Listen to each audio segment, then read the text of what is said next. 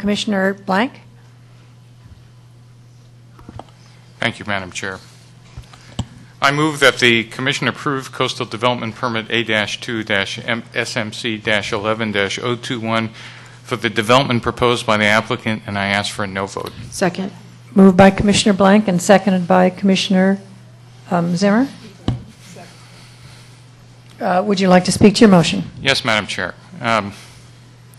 This is really hard for me because I don't think there's a single commissioner up here who hasn't been touched by what we've heard today. My heart goes out to all the families, and not only just the families, as we saw a demonstration of families who are fiercely dedicated to improving the quality of their children's lives and want a future for them when their parents are gone. It's a basic need we all have, and you have it demonstrated here probably better than anything I've ever seen. And I just want you to say, speaking for me, but I think speaking for every commissioner, there isn't a commissioner on this dais who wouldn't support housing for the developmentally disabled. There's no doubt that that's a worthy project. But it's not the wellness center alone that's in front of this commission. Let me say it again. We're not voting on the wellness center. The developer decided to pair the wellness center with a business center with 225,000 square feet, with some buildings 40 feet high. I'm glad it was in the applicant's first slide that pointed out that these were two interdependent pieces. Not independent, but it was the applicant who decided to make them interdependent. And it's the applicant who decided and has chose to tie these two projects together. What we have in front of this commission today, not as parents whose heart goes out to you, but as the commissioners, is a land use decision, not whether there's a need for developmental housing. Of course there is. But that's not what's in front of us. That's not what you, as developers, have put in front of us. That wasn't the choice you gave us. You didn't give us a choice to vote on your wellness center. That's the choice you told these people here. You didn't give us that choice. You bundled them together and put them in front of us as state commissioners having to make a land use decision. And unfortunately for the wellness center, the business center portion of the project is inconsistent with the Coastal Act and, more importantly, the LCP. The staff's finding on the project for water supply, wastewater, traffic, public access, hazards, biological resources, and scale are all correct.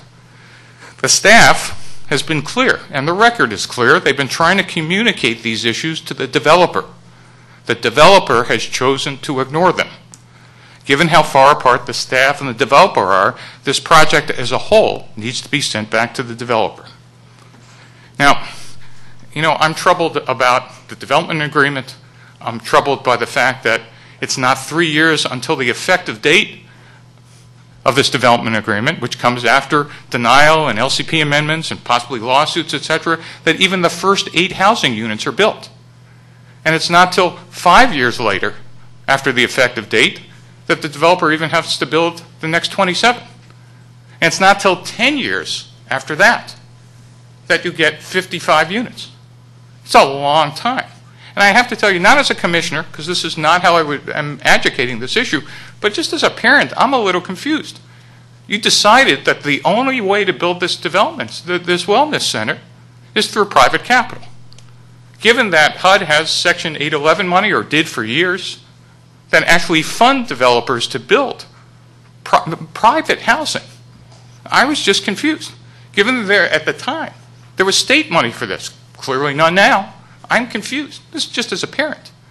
Given San Jose just got a $4 million grant from an anonymous donor to build lighted ball fields, I'm confused. I just think there was a ton of opportunity here. But in fact, you have decided as a business, as a strategy, to tie these together. I hear you. I understand it. It's not how I'm making my decision, but as a concerned parent, given you were all concerned, you're now telling us this is the only possible way to get this done. I just don't understand this. And I just want to also mention that the other troubling thing to me was that the fact that the development agreement, at least the draft agreement, says that regardless of what happens, the county can never, regardless of the law, decrease the size, the bulk, its height, etc. Once we're here, we're here. So for me, this is not about denying a wellness center. As I said, you've got to be crazy not to feel and to believe that one's needed.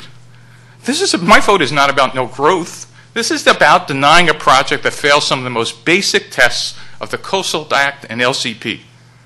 Now, the staff has said many times, publicly, privately, in writing, just now, that there's a project of a different scale that can be built on the coast. The staff and me as a commissioner is not saying there's no project here. They're saying that this project, at its scale, doesn't meet the act. And it was Mr. Byers and Mr. Holmes and a number of speakers today share the same desire to work to modify the project. Unfortunately, now at the last minute is not the time to work to redesign the project. I hope we deny this application and work with the developer after the denial to get the project to comply with the Coastal Act and the LCP and get the Wellness Center built. So thank you for the time, Madam Chair. Thank you. Commissioner Zimmer, would you like to speak to your second? Thank you. Commissioner Blank said it very well. I just want to add a couple of specific points that I've been thinking about throughout this hearing. And I really appreciate all of the people who came to testify, and like Commissioner Blank, there's no question that this housing is needed and this facility is needed for these young adults.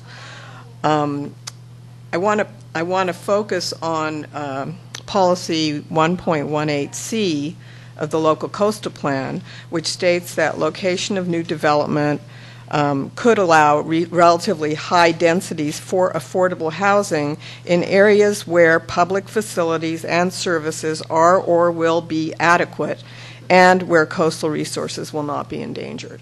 And this phrase, where public facilities and services are or will be adequate, is key to me. And I really wish that the applicant and the supporters of the project had spent a little more time trying to persuade us that that can occur, because the staff report and the testimony from the sanitary district were quite convincing that for a development of this size, there is no way that the wastewater treatment capacity exists, that there is continuing risk of spills of wastewater. And, you know, I think one of the speakers invited us to be visionary and forward-looking. And in the context of land use decision-making, there's nothing more critical than being concerned about approving a project that may not have water and that may result in or exacerbate sewage spills. Those are very basic land use concerns, and I feel that in the emotion of the advocacy, what we're really being asked to do is upend our basic standards to allow this beneficial project to occur. I agree with Commissioner Blank that if this were simply the housing project, which is why I asked the question in the ex parte that I had with Ms. Roberts about what would the water requirement be if it was just the housing project, and what would the wastewater flows be, and they're, as Commissioner Blank indicated, significantly less. So we have much less of a problem if we're only considering a wellness center. The other point of concern for me was this notion of interdependency and the assertion that the only way that this can be economically feasible at this location is to combine it with this rather mammoth commercial office development.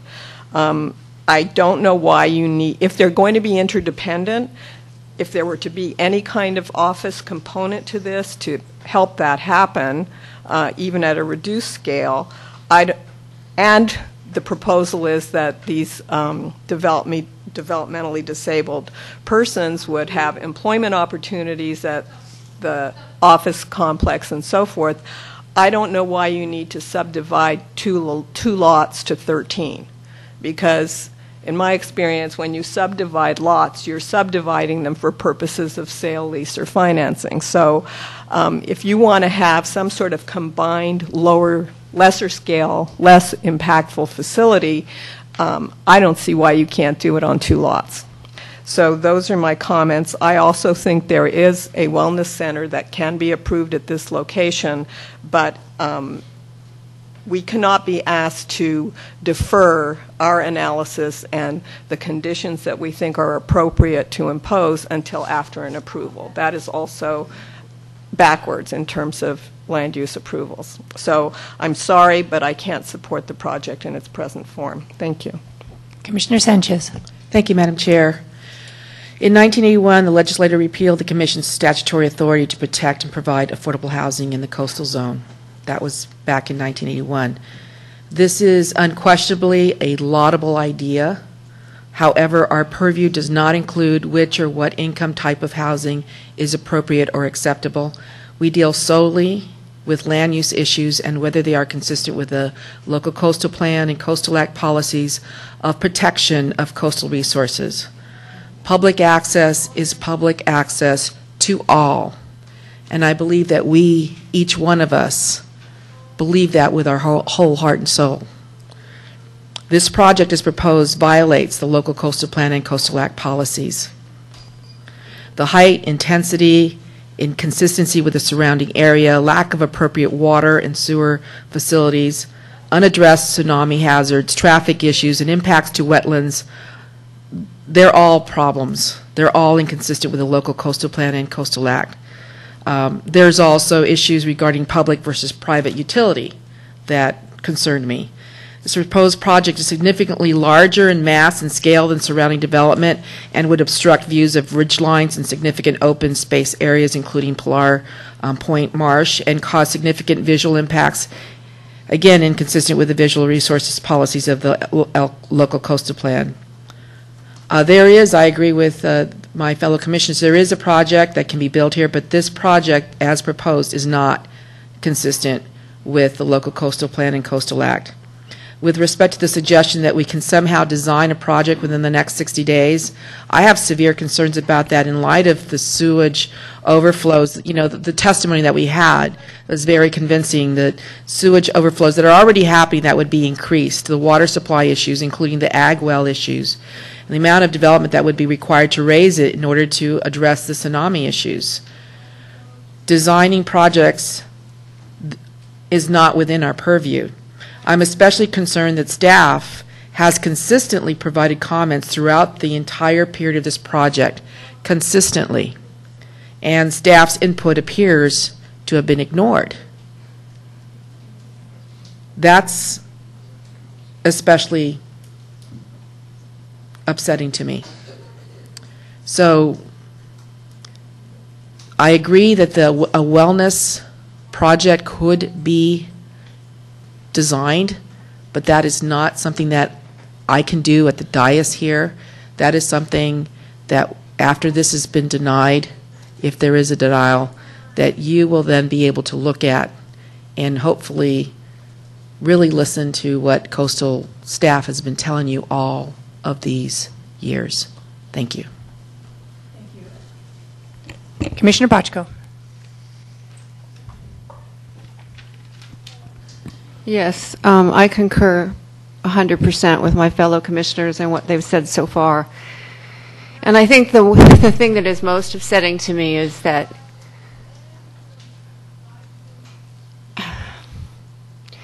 I think, as Commissioner Blank said, every single one of us want to approve this wellness center, every single one of us.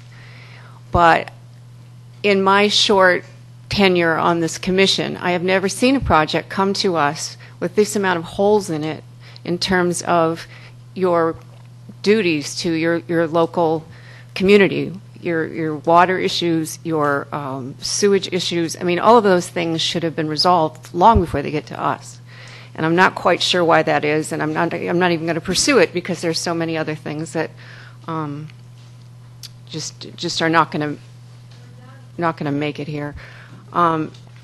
And I also feel there's something odd happening where the applicants get up and they say, well, gee, all we need is 60 days with staff, and we can work this out. This is easy.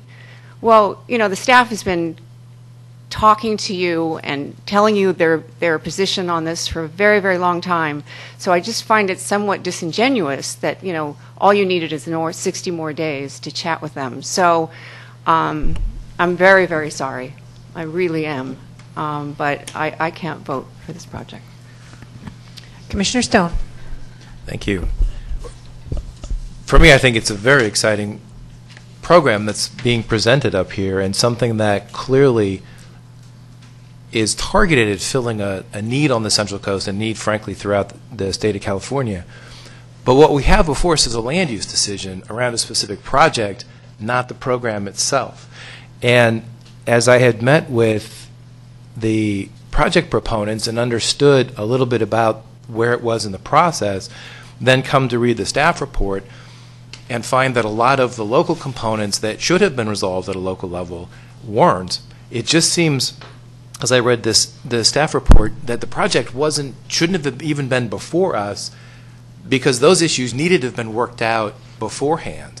And then as you dig in a little bit deeper, and a lot of the project, and what I thought very compelling and very interesting about the program is that nexus between the housing unit, the wellness center, and the commercial development, providing jobs right there, providing facility for a lot of the disabled adults to be able to work there on site. I mean, that's very interesting.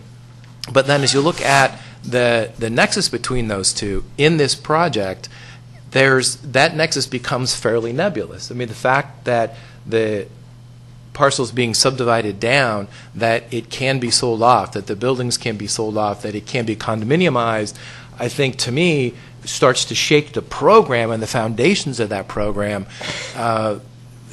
leaving me wondering what's really going on in this case, plus the time frame that we're potentially looking at.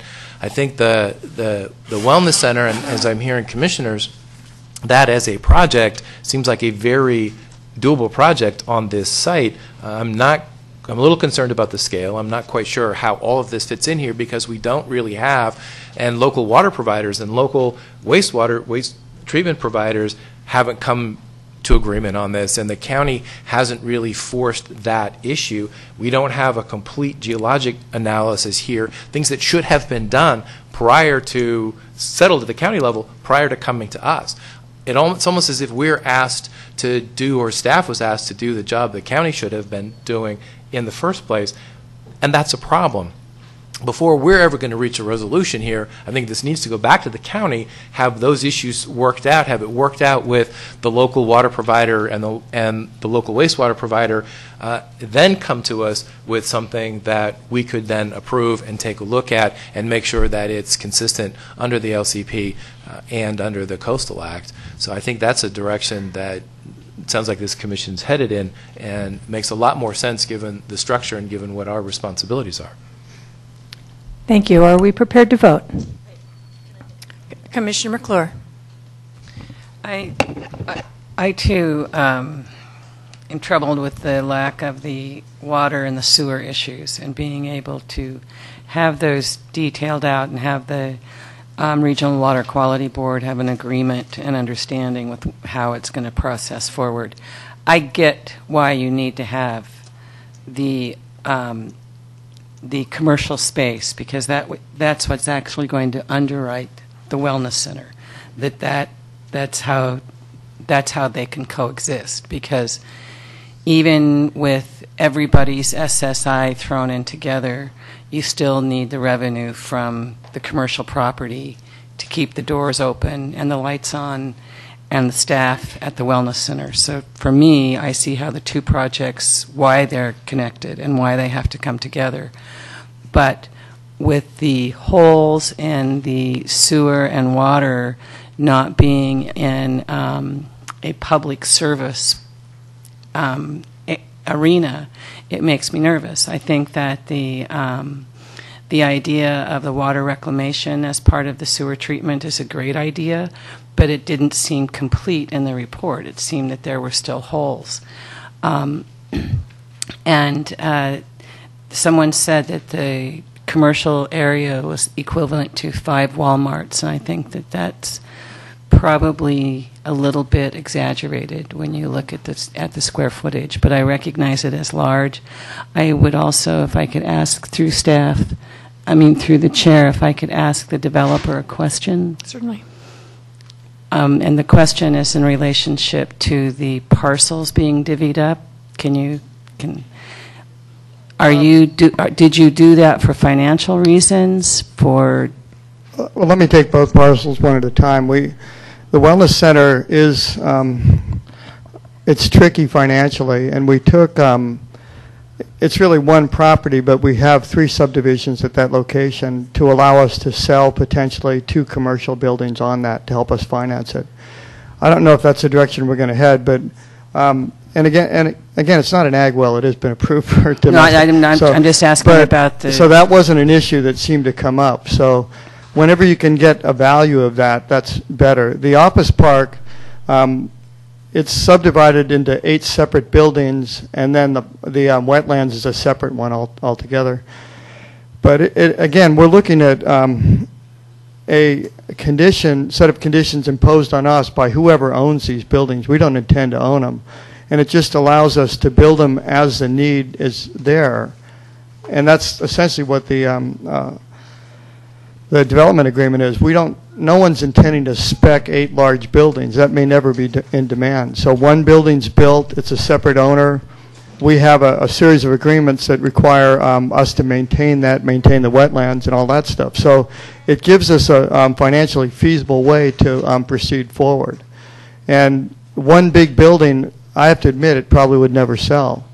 But we're dependent on people that financially contribute. One of the things that we have in there is a square footage contribution that's required from each one of the owners as they develop. Excuse me, I need to ask you to restrict your testimony to the question the Commissioner asked you. Well, that was kind of why we subdivided it. But the need for that is, that's it. We could do it in one. We could have no subdivisions for that matter. And are there going to be deed restrictions on there that say that the wellness center will always, into perpetuity, be a wellness center, and that these commercial buildings will not become condominiums? Well, condominiums are commercial condominiums. It allows a person to have a small office, still commercial. It doesn't imply residential. It's always would be commercial. But it allows you to, say, sell a quarter of a building to somebody who has a small office that wants to buy it. That person would still be a contributor to our system. The Coastal Commission, well, in the past, they've always implied deed restrictions that we have to adhere to as a condition. Okay, thank you. I don't have a problem with that. Thank you. That's it. Is there any unwillingness to vote? Is there a need for a roll call vote? The maker and the seconder. I have one sorry. more question of staff. I'm yes, sorry. Go ahead. What are the opportunities now? Is it just that we could do denial? Can the application be withdrawn and resubmitted later, or is this the end of the road? This is an appeal, so the application, I guess, could be withdrawn, but if it were resubmitted, it would be resubmitted at the county level. The commission can have an up or down vote according to its wishes, or, as the commission knows, it can continue items. Those are the options. We have a motion before us to approve the coastal development permit, and the maker and the seconder are asking for a no vote. Is there a need for a roll call vote? Seeing none, any unwillingness for unanimous no vote? Seeing none, the motion fails and results in the denial of the permit and the adoptions of findings and resolutions set forth in the staff report. Thank you all very much. It was a very tough hearing, a very respectful hearing, and I appreciate everybody's participation. Let me look to the commission. Do you want to power on, or do you want a 10-minute break? We got a power on vote here. All right.